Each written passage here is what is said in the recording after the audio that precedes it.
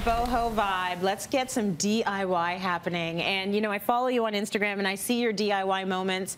While people are going out on a Friday night, you're at home gold leafing.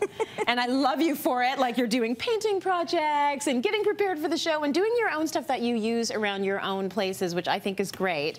So we're going to do some painting, but also we want to shout out this young lady. Yes, this is, and she doesn't even know I'm doing this, but Justina Blakeney, she has a great Instagram called The Jungalow. It is so boho, and she came out with a book.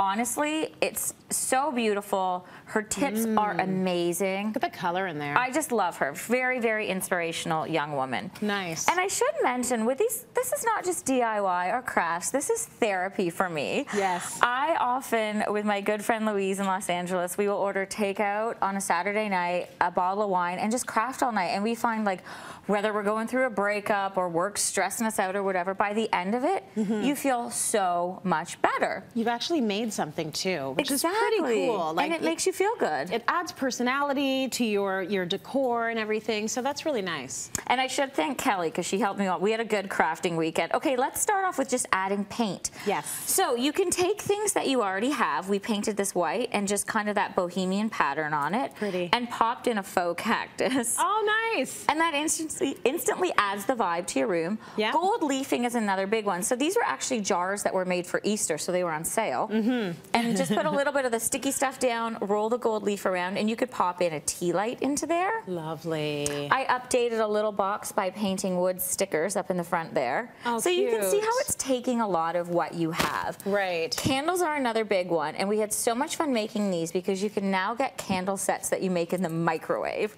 So you get all of this, you throw it in? Yeah, so and it hardens there? It comes like this, and you just put all your flakes in the microwave for a minute, pour them in, you can add scents, and then it's fun to decorate. Oh, nice. I like my crafts to be assemblage and not too stressful because I'm usually having wine while I'm doing it. So you don't want anything to be too specific and detailed. Exactly. Or flammable or anything. Make it really easy. Now, this is gorgeous. I love these knobs. I actually found them on sale at Anthropology, and I put them on my drawers in Los Angeles, and I bought extra because you can just pop them onto these boxes that we painted. That's lovely. So you could even take off things that you have, and that's a little great box for jewelry. Yes.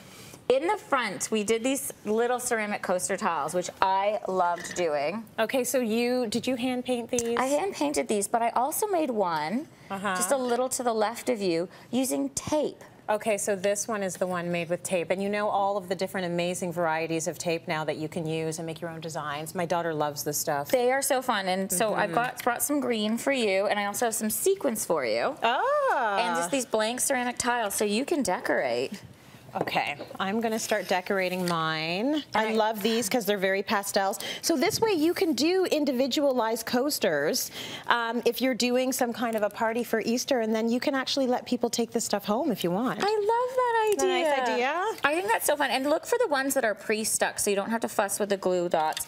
And I found the Scotch Expressions tapes stuck really well. I tried a few other tapes. I want to mention that because they were peeling off the ceramic. So okay, good to know. The next project, I made something for my goddaughter who's actually a fan of the show. Hi, Luna. Nice. This is fun. Any kind of retro film. I'm going to take a picture here. I'm going to turn this on. Love that.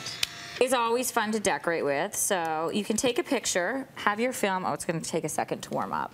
Okay. Anyway, your film will come out. Polaroid? It's like a Polaroid, but wider. It's Fujifilm. Yeah. It's the wide one, which I think is fun. And I actually found it at Best Buy online. There we go. Now we're getting our picture. Nice. And I just took a brown crate that I already had, wired it with fairy lights. I love fairy lights. And I popped in a picture of Luna in her little teepee. Oh, that's so nice. So I'm going to put that for her bedside table. Oh, that's great. So I thought she'd kind of like that. It's personalized, and you know what I find is happening is we are taking so many pictures and they are staying on our phones. Right. So isn't it nice to have a camera where the picture actually comes out, or at least, you know, you've gotten it developed and then you've got this beautiful keepsake right beside your bed. And I think actually that place beside your bed is kind of sacred. I agree. Yeah, it's kind of nice to have a picture of someone you really love there, and so she's going to love that. I mean, she loves herself. Yay, I hope that she loves it. And you know what, it's actually funny. I took Luna and my godson Emma out, and we did a whole shoot in Western costume with this, and they were just amazed by these. Where do you come up with these ideas? I know, they think I'm crazy, but then I'm like, oh, you know, we stop at the park and I take up these Western costumes, and they're just looking at me like I'm nuts.